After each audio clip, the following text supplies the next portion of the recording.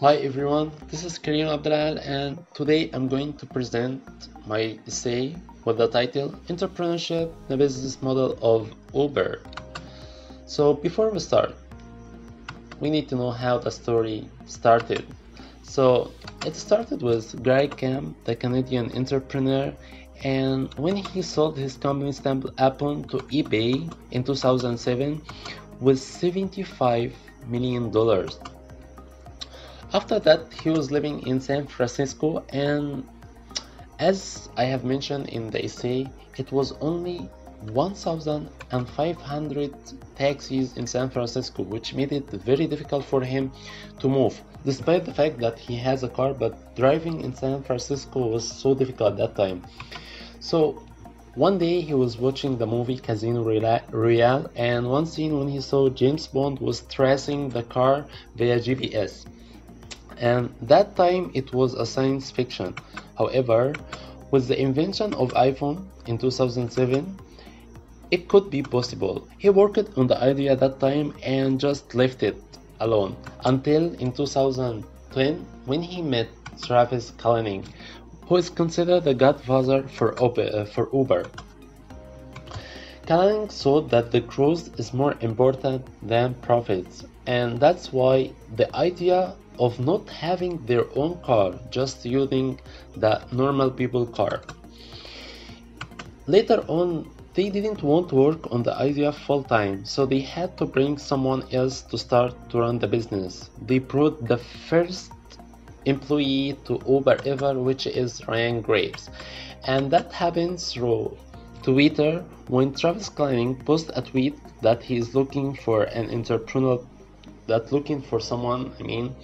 and Ryan, he replied for him, here is a tip, email me at graves.ryan@gmail.com, and because of this tweet he became a billionaire. Now we are going to talk about the business model and revenue. Uber is the highest value private company in the world, more than Airbnb, SpaceX and Lyft combined. Every day 15 million rides are taken across 600 cities in 78 countries.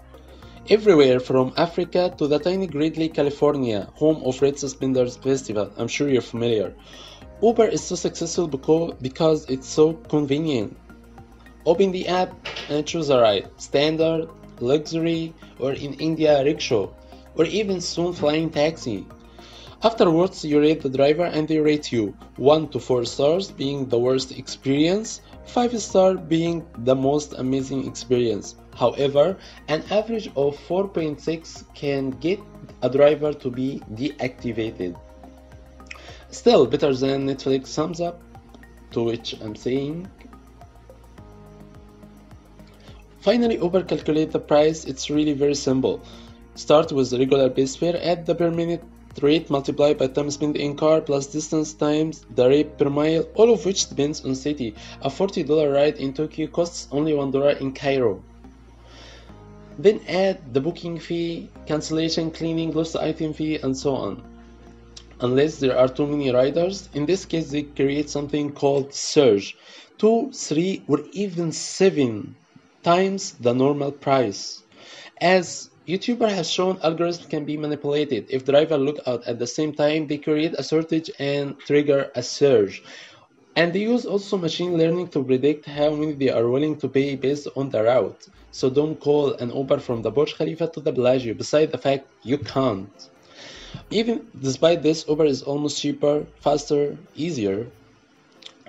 It took the most outdated, inefficient technology sprinkled in something called technology and completely reinvented the wheel. Oh, come on, you should know by now, there is always a twist. In the 1930s, the Great Depression happened. It wasn't great, but it was depressing. Every fourth American was unemployed and desperate for work, especially low-skill, low-barrier-to-entry jobs. But YouTube had not been invented, so they drove taxis, lots and lots of taxis. Meanwhile, fewer people could afford a ride, and I was told by Madame Safia that Line goes up and this line goes down, price fall and driver get angry. Like violent protests in the street angry. So New York City wrote the House Act, no legally like only 17,000 licenses called medallions. But 81 years later, with a million more people, it's only 13,000. You can see the problem now. The number of medallions issued is more political than it is practical. Before, extreme competition made price and sustainability low. Good for riders, but bad for drivers. And then the pendulum reversed. Bad for riders and good for riders this time. One medallion, the right to operate a single taxi, was once worth over $1 million. But advice like this has not aged so well because Uber happened.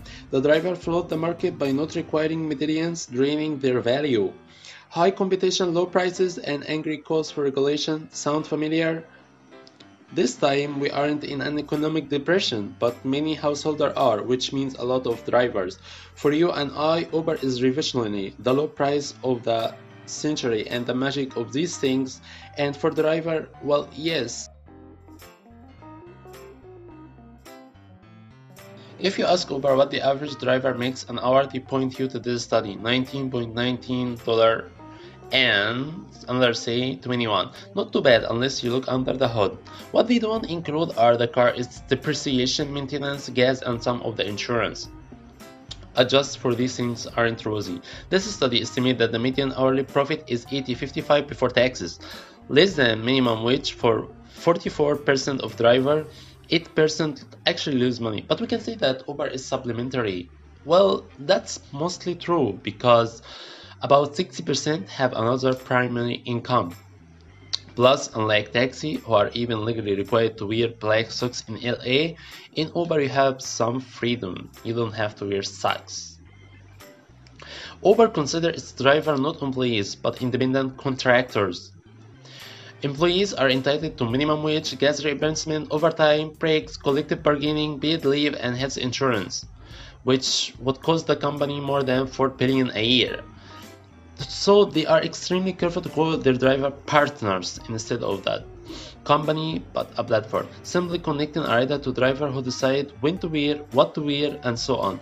But Uber control the prices, and that's the catch. Fair could be considered price fixing. So, what are they? That depends on who you ask and when, and the answer will shape the future of the industry. But something doesn't add up. The golden age for driver came from regulating competition. The same regulating Uber spends millions of dollars fighting, going back to the days of high competition and low prices. But why? If Uber takes a cut from driver, their interests should be the same. Regulation, of course, slow its growth, but there is another reason. Driver compete, but in Uber, commission regardless of who picks you up. Uber make more money with more driver, but driver wants the opposite, less competition. They look like the platform vendor relation, Amazon and its sellers, Apple and app developers. Both of which their vendor, if YouTube leaves the App Store, Apple can't replace. But drivers are driver, they are disposable. Something like 96% stop driving from the company in their first year. The two seem economically intertwined, but however, they can keep first and sustainably competitive with rival. The real winners of House Acts were the cab driver who couldn't afford $1 million medallions, and instead of driver giving away their $100 per day rent. On paper, Uber has a perfect business model. It's a huge network of drivers dominate the globe, but it not need a single car or gallon of fuel. All perk but no work.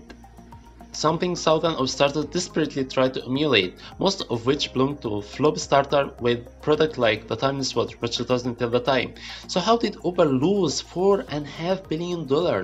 That's $12 million a day. Many startups sacrifice profit for growth, but Uber is 9 years old now. Facebook made money after 2 years. The company's biggest problem may not be legality or controversy, although there is plenty of them, but basic holes in its business model. The magic of so many companies is the network effect. Every customer brings another.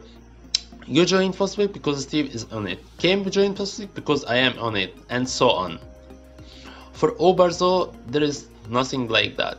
Driver in New York doesn't affect drivers in Beijing. Also, it's failed in Beijing. That's the egg effect. Drivers need riders before they will drive, and riders need drivers before they will ride. That helps keep prices low and profits non-exist. It's inescapable and leaves only paths for Uber self-driving cars. Remove the driver, remove the money-eating machine. But it means competing with the technology of Google and Auto Express GM. Either I will transform to the biggest company transportation in the world, or it will end very soon. Now, after you have learned more and more about Uber, my question to you is, can you beat Uber? Can you invent something in the future that can be similar or better than this service? Well, that's the end. I hope you enjoyed this presentation. It was Karim Abdelaal, and good luck. Thank you guys.